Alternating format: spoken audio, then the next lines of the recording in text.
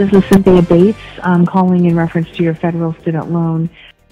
Those scam calls getting harder to catch, and experts say they are becoming more popular. Good evening. Glad you're with us. I'm Mike Brooks. I'm Karen Larson. You know, callers can equip themselves with all sorts of information that helps them gain your trust over the phone. Two Works for You's Chris DeMaria sat down with an expert to show us how to keep your most sensitive information safe in a story that you will see only on 2.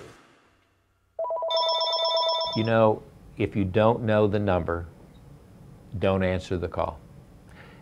If you do answer the call, be very skeptical of every call.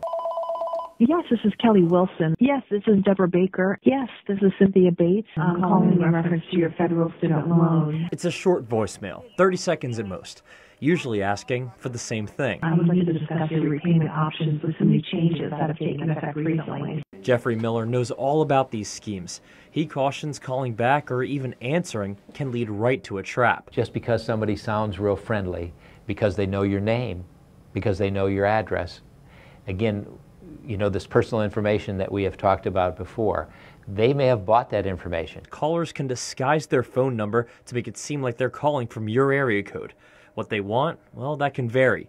Sometimes it's money, other times it's information, like the security code on your credit card. Miller says these scammers call thousands of people, and while most won't fall for it, all they need is one.